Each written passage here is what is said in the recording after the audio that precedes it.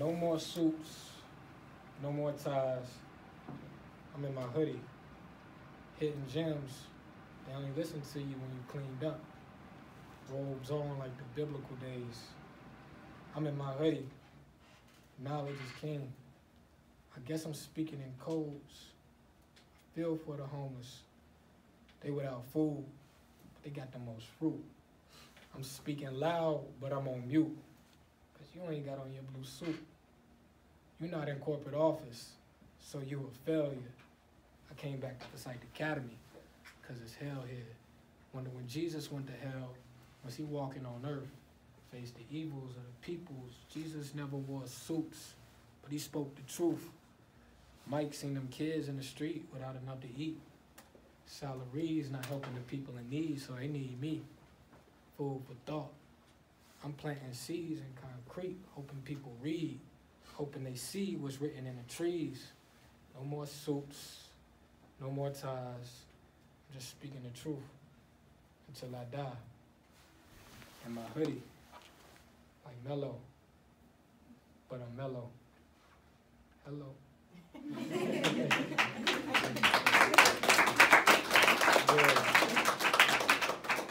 Yeah, man. Any more questions, man? Any thoughts, concerns? Yes, ma'am. What's your name? I'm Samaj. I'm sorry? Samaj. Samaj. What's up, Samaj? Hey. How long did it take you to write your book? Like I said, writing is a process, man. And to be honest with you, like when I first, I wasn't gonna write a book at first. One of my homeboys, he was like, "Oh, you need to write a book. You got a story to tell, man. Somebody need to hear that." I'm like, "Man, nah, that's whack, man. I ain't about to write no book. I ain't got the time for that." But the more I pondered on it, you know, I started to understand my purpose. And I'm like, man, it's a kid out here that need to hear this message. So when I had that realization, I started to write. And he was just like, man, just write 30 minutes a day. I'm like, all right, I got you. I do it. 30 minutes a day, I got you. I started January of 2016. And I was writing in my notebook. To be honest with you, my ex-girlfriend, she left it at the crib. And I just picked it up, and I was like, man, I'm about to just jot down what's on my mind and stuff like that, the things I'm experiencing, the things I've been through. And so every day I just write.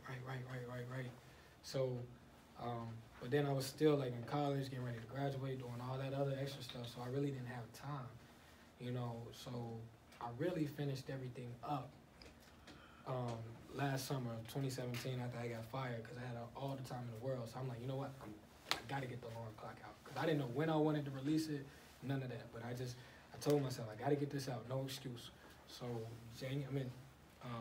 June of 2017, and I'm glad that I took the time and waited that long because I experienced more things. Like if I would have finished my book, you know what I'm saying, prior to when I dropped it, I wouldn't have had chapter 8, I wouldn't have had chapter 9, and it all ties in together, you know what I'm saying? And if y'all had a book club, you'll understand what I'm talking about. But so it was like a 2-year process. Yes, ma'am. What's your name? Mecca. Mecca? Mecca. Mecca. Mecca. I like that. The Mecca, yeah. What's up? So when you was little, like before the whole mother thing passed away, what was like your dream job, like as you grew up? Man, you know, every kid back then wanted to go to the NBA. And that fell short. That fell short real quick. As soon as I got on the court and shot, they were like, nah. So that, yeah. Yes, ma'am. When did you know you wanted to start rapping? I mean, like, I always, that's the funny thing, I always low-key liked writing. And even, you know, it's funny, I ain't thought about this, and we brought something, I ain't thought about this in a minute. I actually wrote another book when I graduated from high school. I forget the name of it, but it's a short story. And there's a lot of similarities from that book to the alarm clock. You know, I talk about, you know, when I lost my mother. Actually, you know what? I came back to speak to the kids at Slade Academy. Right when you mean with the graduation? Yeah. I came back and spoke to y'all. You talking about last year? No, this was a while, but this was like 4 years ago. So writing always been a part of me. You know what I mean? It's just, you know, I had to embrace it. You know what I mean? And the more I started writing, the more I loved it because writing allows you to express yourself. You know what I mean? Everything that you're going through, your pain, your struggles, it allows you to put that into words, and it's a beautiful thing. You know what I mean? And I love it. So, and then so like with that being said, like just to give y'all some encouragement, like when y'all reading y'all literature, like I don't know what y'all reading right now, but just think about that. Think about the writer. Think about what he was going through, he or she, what they were going through at the time. Think about what they're trying to get across. You know what I mean? Because what you find is, like a lot of these fiction stories, it has to do something with something that somebody actually went through, but they were scared to talk about it themselves. So they put it into like fictions, and they put these illusions and things like that into it. So, you know what I mean? You just kind of got to follow the reader, and it makes it a lot more interesting. What are y'all reading right now? What are we saying, y'all? Y'all don't know what we're studying?